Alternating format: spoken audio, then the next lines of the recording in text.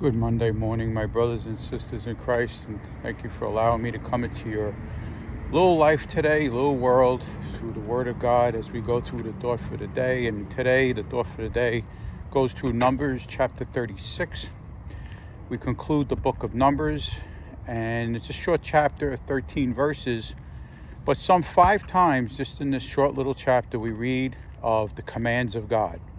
Verse 2, verse 5, verse 6, verse 10, verse 13, you read God commanded, God commands.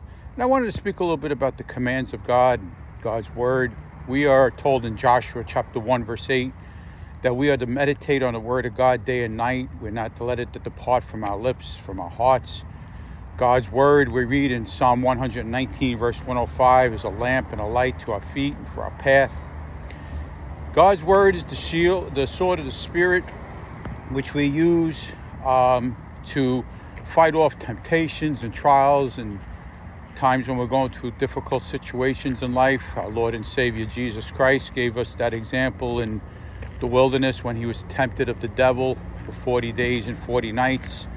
In Matthew chapter 4, verses 1 to 11, and Luke chapter 4, verses 1 to 13. And each time when he was tempted by Satan, he quoted the Bible. Yesterday, I learned the lesson about how to share God's word. We're told in Romans chapter 10, verse 17, that faith comes by hearing and hearing by the word of God. And Christ himself, our Lord and Savior, as part of the Great Commission he gave for all of us in Matthew chapter 28, verses 18 to 20, told us to go out and make disciples of all nations. All authority had been given to him, baptizing people, teaching people to obey the commands that he had given us in his word. And obviously all of Scripture is the word of Christ, because as Christ would tell us in John chapter 5, verse 39, search the Scriptures, for they testify of me. All of Scripture is the word of Jesus Christ and the testimony of Christ, our Lord and Savior. But as I was saying, yesterday I learned a valuable lesson about sharing God's word. A lady came to my church yesterday to visit. She is from Germany. About 2.5 years ago, she was displaced from her nation because of the war with Russia, the invasion of Russia to Ukraine. Millions of Ukrainians fled their country into Europe and here in America, and Germany, one of the nations, is being flooded by these immigrants from Ukraine. So she has been spending more time here in America the last couple of years. Her and her daughter came here from Germany. Her daughter was 26 years old. Last year, her daughter, she went on to tell me, was at a club drinking, and a gentleman came and started to talk to her and apparently put some fentanyl in her drink. And this girl had a heart attack and died at the age of 26. So this woman has been through a lot, to say the least, between being displaced from her own country and then having her daughter be tragically killed. And not only tragically killed like this, the gentleman who did it, from what I was told, has had no charges pressed against him. Then on top of that, she went on to tell me that the gentleman that did this was a black man. And I was tempted to try to tell her that it doesn't matter the color. It could have been a white guy that did it. It could have been a Spanish guy that did it. It doesn't matter. But I learned what the Bible tells us. And again, we are to follow the commands of God in our lives. In James chapter 1, verse 19 and 20, the scriptures tell us to be slow to speak, quick to listen, and slow to anger. For the anger of man does not produce the righteousness of God. When people are grieving, like Job, when Job was grieving, his 3 friends had a lot of things to say to Job, and all they did was cause more chaos and trouble for Job. Oftentimes when people are grieving like this woman yesterday, it is better to stay quiet. Don't put in your input. Don't quote scripture. Just listen. And as this woman went on for about a half an hour talking to me, and she saw that she gained my trust and that I truly cared by listening, I asked her, would you like a Bible tract, a little booklet on being born again and salvation in Christ? And she said yes. And I gave her the tract, the little booklet, And I noticed as time was going on, she was reading it more and more, and she was looking through it. The moral of the story is that if I had, and as a young Christian, I would have been tempted to give my input like Job's friends and try to come down on her and, tell her not to be angry, not to be bitter. That would have scared her away. I encourage you, my friends, yes, we should be ready to share the word of God. We love God's word. As Christians, we do. But our flesh, you often hear me say this, is weak. We have a lot of pride in us. We have a lot of stuff in ourselves too, right? We got grief, anger, bitterness in our own hearts. We need to be very careful when somebody is suffering that we do not ignite the fire. Let your words be few. Let them see Christ in you. Oftentimes we can share God's word. It's not so much by what we say, but by how we live our lives. Galatians chapter 6, verse 2 tells us, carry the burdens of others so as to fulfill the law of Christ. You want to fulfill Christ's law and his word? Carry the burdens of others.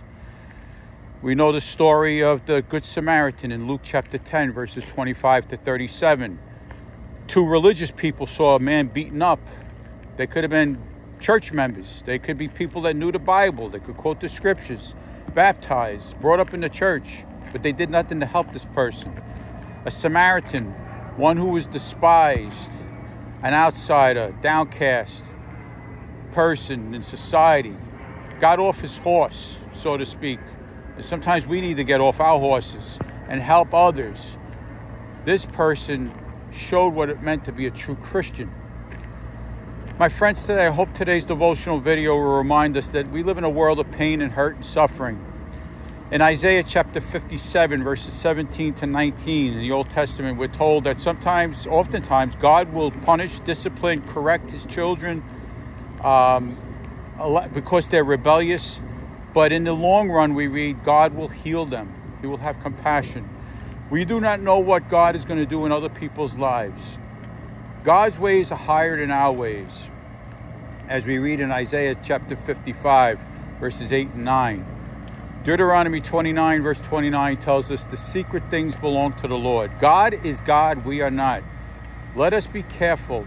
Yes, we should love the commands of God's word, but we need to really get to know God's word. As Jeremiah chapter 15, verse 16 tells us, Jeremiah ate God's word. He took it in, he digested it. He just didn't taste it. See, there are people that taste the word of God. Hebrews chapter 6, verses 4 to 6 tells us that. Some people use those verses of the Bible to say you could lose your salvation. No, they never knew the Lord. As Christ would say in Matthew 7, 21 to 23, I never knew you. People were saying, Lord, Lord. No, they just tasted the word of God. They didn't digest it. It's like your physical food. If you do not digest your food, it's no good to you. You could eat the most healthiest of foods, but if you just chew it and then spit it out, it's not going to do you any good. And it's the same thing with God's word. Let God's word truly get into you. I hope today, my friends, the word of God will equip you. If you're brought into a situation like I was yesterday, when somebody is in a deep state of grief and hurt and trauma in their lives, that we be very careful what we say and when we say it. Remember, God gave us 2 ears and 1 mouth for a reason. Oftentimes when we speak and we talk with people and have to let our feelings be known, have our emotions get the better of us, and we live in a culture today of emotions and feelings, not logic and good judgment. That is why there's so much trouble in our society today. One of the reasons, anyway. Because of pride, because I have to have the last word, I got to vent. No, you don't have to do these things.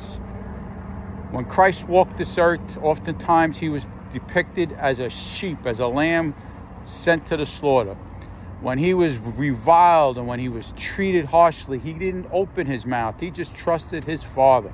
Let us follow his example and not our own hearts today. Heavenly Father, Lord God, I thank you for my brothers and sisters in Christ who see this devotional video today, Lord. I pray that we would have a hunger and a thirst for your word. Not just intellectually.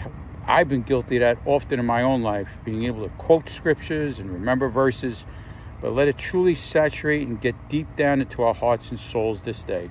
In Christ's name I pray. God bless you all.